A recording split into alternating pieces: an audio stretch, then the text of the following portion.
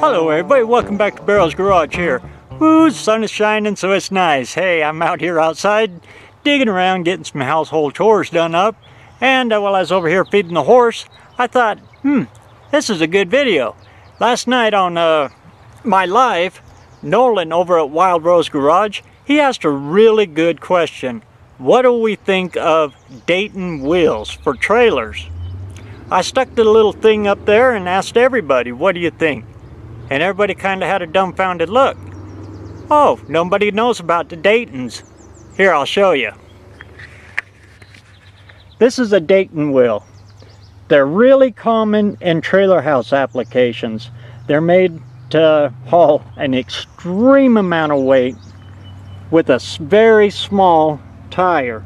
You see, it's only a 14.5 rim, 14.5-inch rim. So the tire on these, you can see here, there's my knee, how small they are, but they're made to haul a lot of weight. There's a huge advantage with these with a car trailer, because you can see how low you can get your deck height. This is my old trash trailer, but you can see how low that is with the whole axles, everything. So I can put a ramp on there, and even if the car is real low, it's easy to get up onto this trailer. Now, these Daytons, like I said, they're made to haul an extreme amount of weight. You'll see these kind of axles, this kind of a wheel setup, on all kinds of heavy equipment. And in fact, all the lowboy trailers I know of, made for hauling like bulldozers and cranes and all that stuff, they run Daytons because that's what these are made for. Lots of weight. But you can see they're not a standard what you would think of as a wheel. They have these clamps out here on the outside that clamp them to the wheel. And when I buy these brand new, I always buy them with the wheel, and then I just take these off, throw them away, and stick another one on. Well, I don't throw them away, you know me, but you get what I'm talking about. Now, a lot of people have given these an extremely bad name for being just junk wheels. Well, that comes from using trailer house tires on them.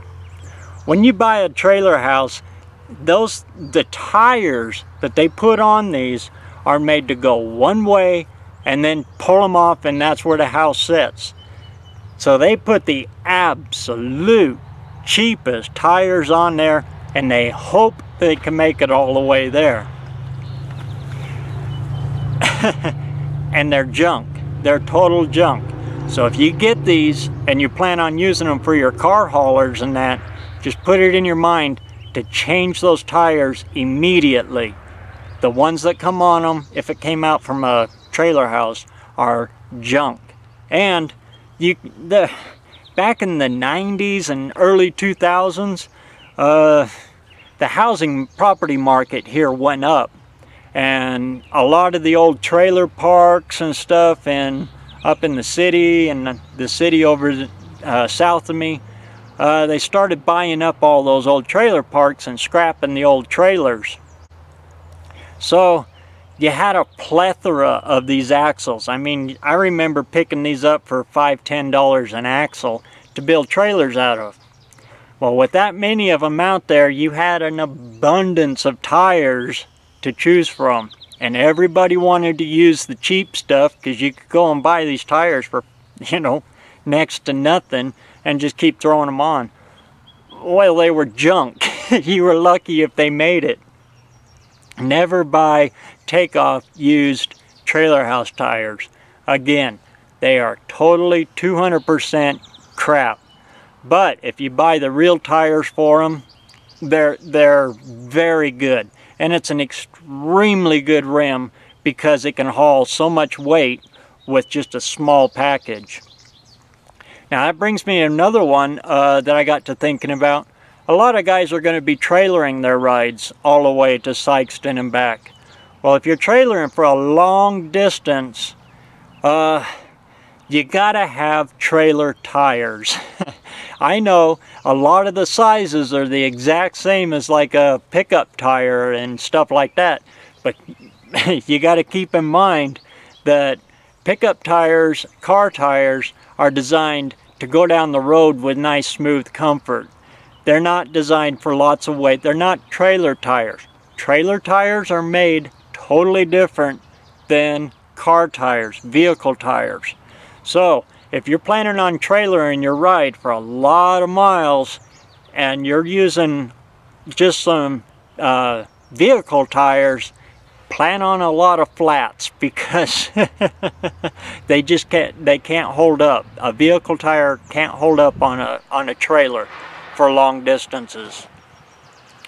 Now, we used to run, our monster truck tires used to run on these kind of wheels, and we were packing lots of weight on that trailer.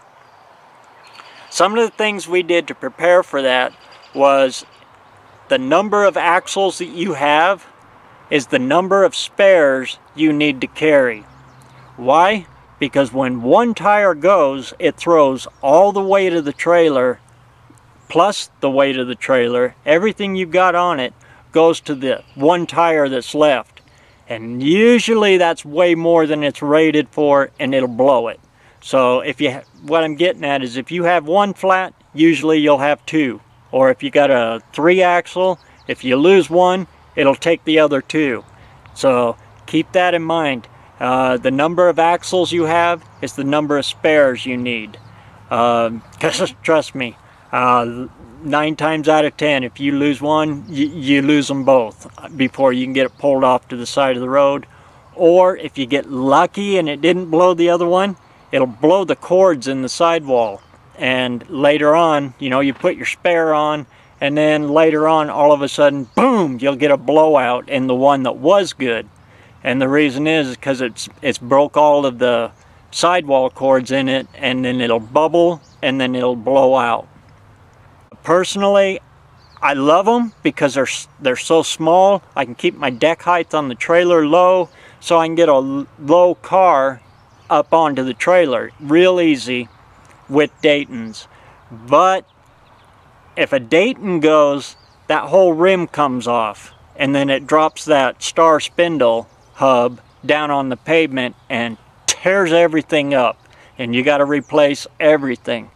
Also, they do have trailer brakes for these.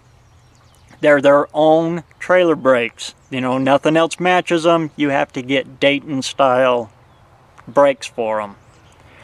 But I hope that helps you out there. And Dayton's cost a little more, but you get a little more. You just have to make sure. Another helpful hint too is while you're trailering your ride all the way to Sikeston, when you pull into a rest stop, and you got to take a pee, stretch your legs, walk around your trailer and reach down. Every time we used to pull into a rest stop, touch the sidewall with the back of your hand, not the front of your hand. Touch the back side of it like this, check for heat. If you're getting hot, something's going on.